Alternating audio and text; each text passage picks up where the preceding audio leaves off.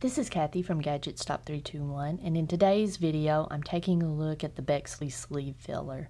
Videos from other YouTubers that I refer to will be linked in the description. The outer sleeve is made of cardboard and it's labeled with the pen name and a little sticker that denotes that it's made in the USA. It's got the name of the material, and this is a stub nib.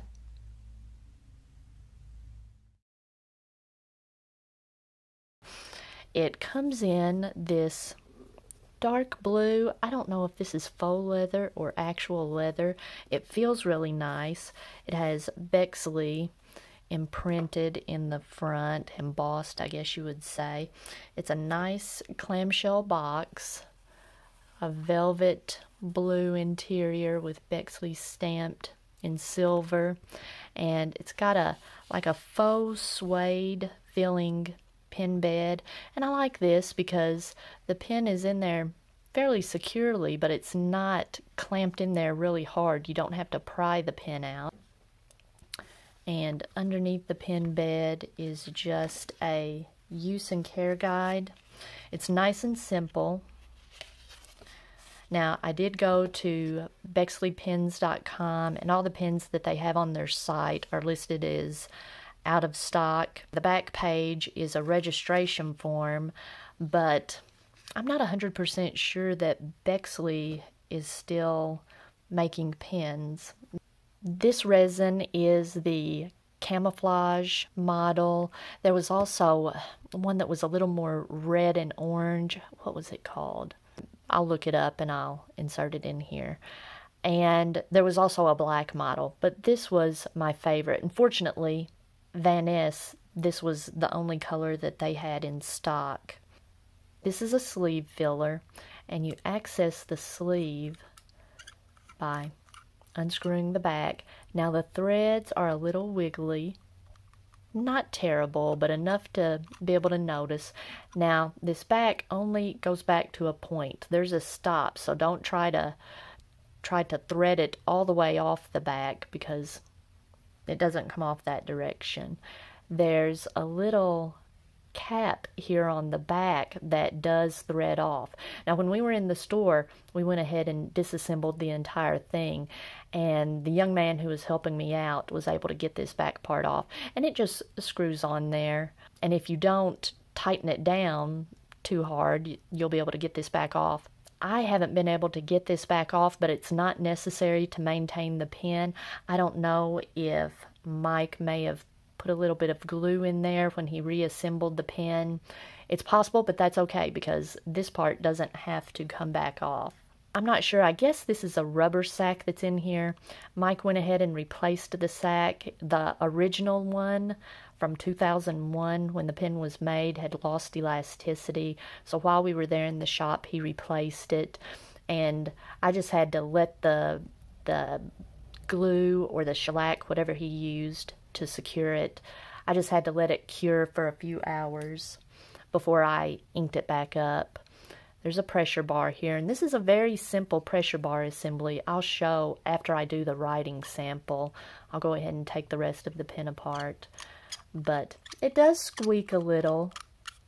I guess if I were able to reassemble it completely, I could put just a tiny bit of silicone grease in there. But once you tighten it down, that's not an issue. That's only an issue you have to deal with when you're inking the pen up. There are two bands here. Now, this one feels pretty nice, but the cap band, they did note on the website at Vanness that there is some pitting here. You can't really notice it, or at least I can't with the naked eye. I can feel it a little bit. And I took my loop with me to the store since they had mentioned it. Okay, there in the center you might be able to see that. There's a little spot. It's got a slight greenish tint to it, kind of like a patina. There's a little bit more. Now, I'll tell you what I did. When I got home, I took a little bit of silicone grease, the thick kind, on a Q-tip.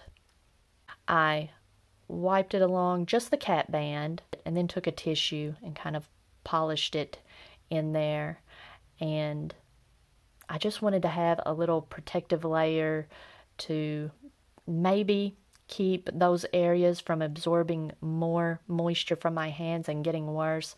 I don't know if that will help. I don't know if that may cause more damage longer term, but I thought it was worth a shot. That is really the only sign of wear other than the sack that had to be replaced. That's really the only sign of wear on the pen. There was no scratching or anything. This was, I believe this would have been considered new old stock. It was a pen from 2001. It's not a used pen. I'm the first owner of it, so it's like a brand new pen. It's not a completely flat top pen. It comes to, it's kind of cone shaped, but when you feel it, it feels more like a dome. It's a very smooth cone. And the seam here where the band that attaches the clip is nice and smooth. The craftsmanship is very good on this pen. I like the taper here after the cap band. It's nice and smooth and just looks really nice. I like the proportions of it. One thing I'm not as fond of, the band on the sleeve just comes to an abrupt halt right there. But it's nice and it's fairly smooth. The band is level with the resin underneath it. And then on the other end, this seam is nice and smooth. The clip is a folded metal clip, and it's fairly tight. If I try to slide just a thin sheet of rhodia under it, it's gonna wrinkle up the paper. It's on there pretty tight. But if I use the cardboard sleeve here, I'm able to slide it on and off. So depending on like if you're going to slide this into a pen case, depending on how thick the material is you want to slide it on, you may or may not have difficulty. Now, this is fairly smooth underneath there. Since it's folded metal, I was concerned that it might be rough and want to catch on it, but it's not scratching this at all. So if you have a material that you want to slide under there, I wouldn't be worried about it catching on it.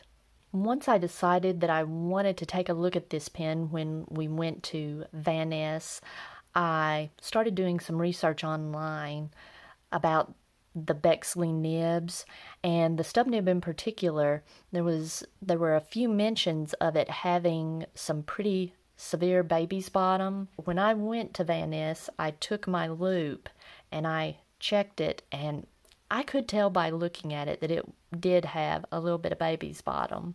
And when I did my first writing sample after I inked it up, you can see that in several places it's skipping and has railroading. It's almost like every other word there's a little bit of railroading almost, it looks like. I wasn't putting any pressure on the nib. You can see it writes really wet until it just skips. So I'm able to write with a fairly light hand, but lots of skipping pretty regularly throughout the writing. Look at that. And so I watched SBRE Brown's video on how to correct baby's bottom, and you can see my writing samples I was doing as I was going through the process. You have to be really patient. It took a while, quite a bit of work on this nib to get that corrected, but I've been using this pen quite a bit. Now, I do have some continued problems with very minor hard starting, and that is due to the ink I'm using, Tokiwa Matsu.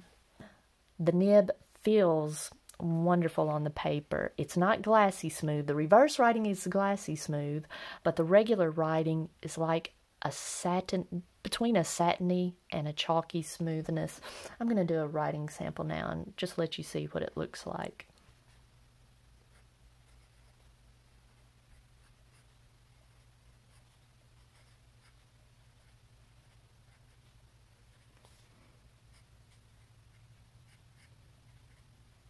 It feels perfect. I'm enjoying this pen just as much as ever.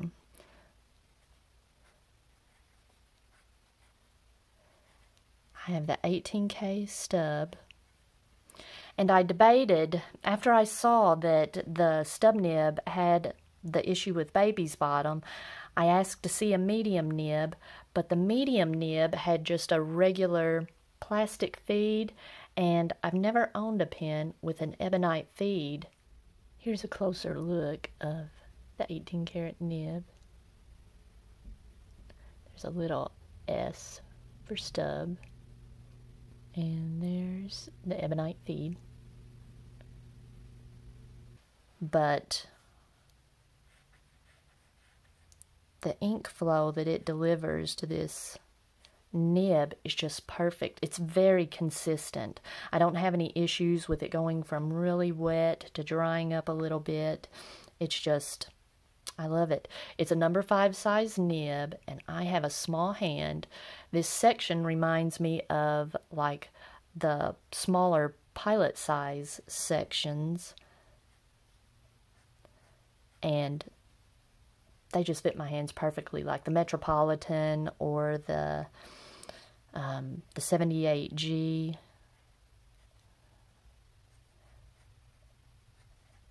Just very nice.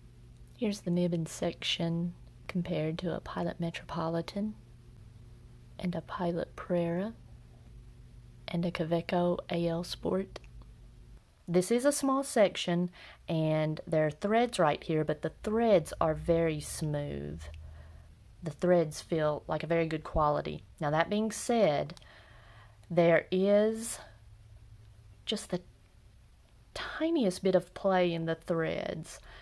In fact, the cap doesn't feel quite as loose. Yeah, back here feels a little more loose. The sleeve feels a little more loose than the cap, but I do have to be kind of careful because I've caught it wanting to cross thread a few times. So I'm always very deliberate and pay close attention when I'm putting the cap back on. I don't want to cross thread it, but the threads do feel much smoother. The cap threads feel much smoother, not as squeaky. Now, the reverse writing, I didn't do any work on it, and it is just butter on glass smooth. And I like it because it writes a little drier compared to the regular writing. So on papers that are a little less fountain pen friendly, I've been able to write using reverse writing. In fact, I've written in my journal like 2 A5 pages with the reverse writing, and I'm able to write with such a light touch. I'm not worried about doing any kind of damage to the nib since I'm basically writing the wrong direction, and it's very pleasant. It writes drier than the regular writing, but not so dry that it looks bad, especially with this ink. This is a nice dark ink, and you get some nice shading there. I guess I can go ahead and now show how you access the sleeve. In most sleeve fillers, it's an issue to take it apart, but this just comes apart like a cartridge converter,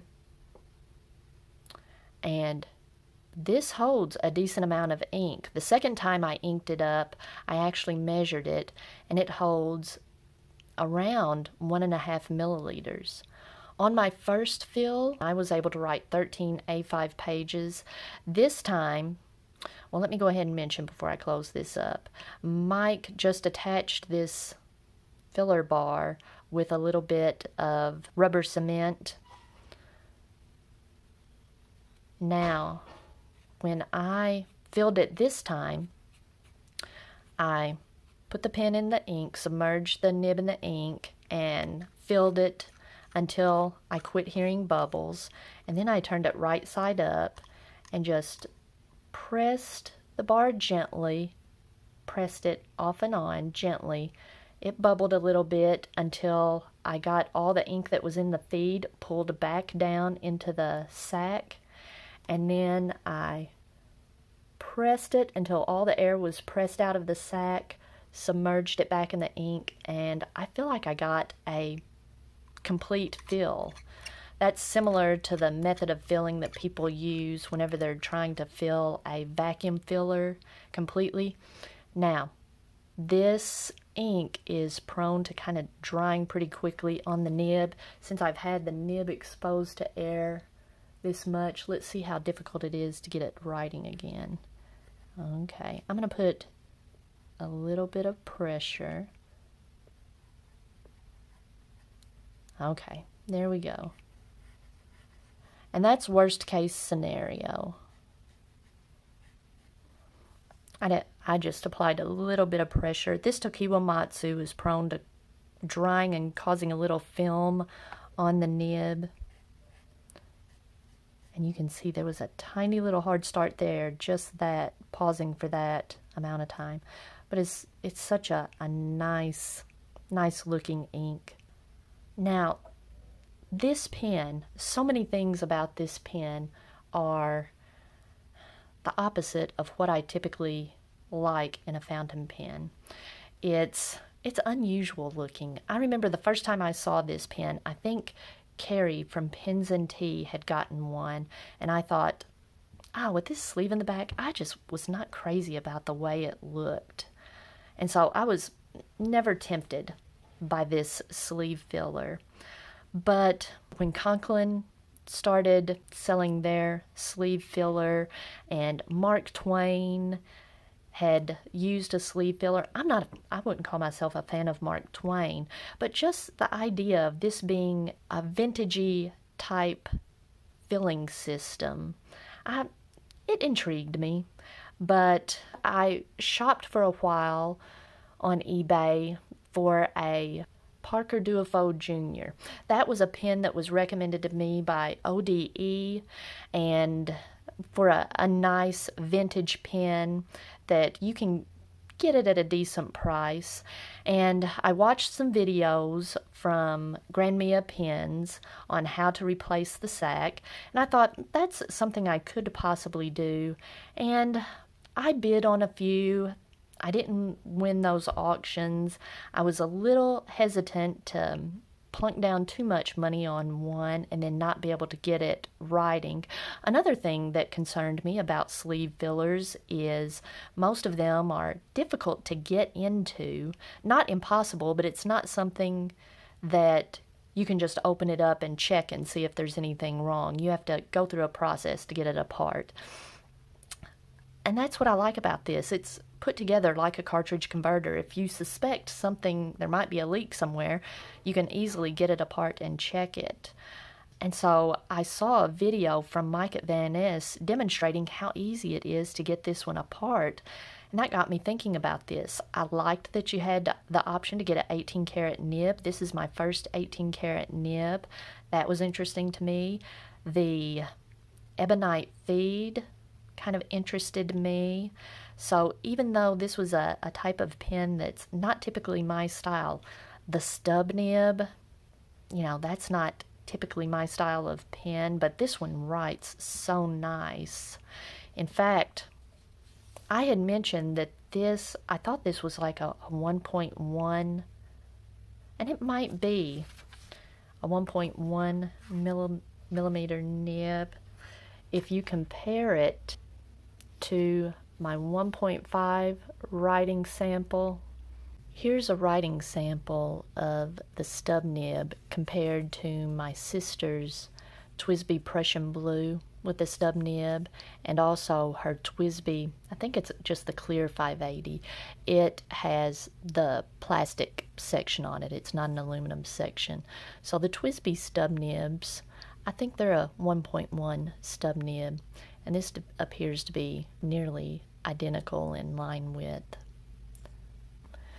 But I've been using this for everything, for little notes to myself, a little bit of journaling, not too much journaling. I've used it for letter writing.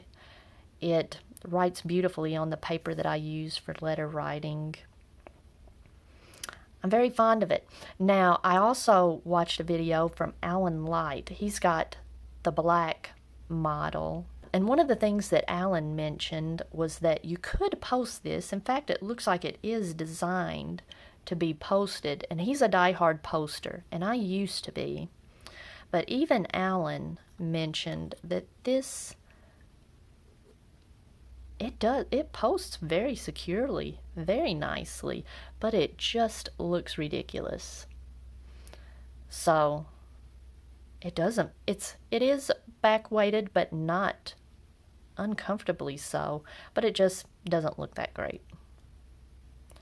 I wish this pen could have been designed without this cap band on the sleeve. I realize there's a necessity for it just to ensure that there's no cracking. Maybe a smaller band would have looked nicer, but this is a pen that I shouldn't like, but I really do. One of the things I don't like about it is that you can't see how much ink you have, but it does hold a lot of ink, and it's very easy to top it off if you're going to be going somewhere. I don't see this pen as a pen that I'll be taking out and about. It does feel kind of dainty, and you can hear a little bit of rattling there. And when I first started using this, I thought it was this little sleeve rattling, but when you tighten it down, it doesn't rattle. It's just that pressure bar in there bumping against the side. Yeah, that squeak. I might do something to try to, I don't know, I don't have access to the threads unless I'm able to get this top part off. This little top cap, if you take it off, this will thread off the front of the pen. I might try to get it off and try to grease those threads. But yeah, you can hear that pressure bar bumping against the side. I don't notice it when I'm writing. I have to actually bump it to get it to do that. And when I'm keeping it on my desk, I just write at my desk with this. When I set it on my desk, I use the little Levenger sleeve that was sent to me when I bought my Pilot Custom Heritage 91. I bought it used from a seller, and he sent this nice little pen sleeve. I was using it with my Custom Heritage, but I found it fit in there perfectly, but when I would pick this up, it would just slide out. And in fact, it shot out one time when I was in a class. Thank goodness there was some carpeting on the floor that cushioned the fall, but with this sleeve filler, there's something in there that it gets stuck. And if I just give it a squeeze, well, yeah, if I give it a squeeze here on the side, then it comes the rest of the way out. So I don't have to worry about it accidentally shooting out. It feels like there's a little tag in there that catches on this little lip, and it makes, yeah, it holds it in there securely. So I just pinch the sides. I say that, pinch the sides, and it comes right out. So it makes me feel a little more secure, and I can set it on my desk. I don't have to worry about getting little scratches on the bottom of the pen. Okay, I've been talking about this pen forever. If you found this video helpful, please give me a thumbs up, and if you'd like to see more videos like this, please subscribe to my channel.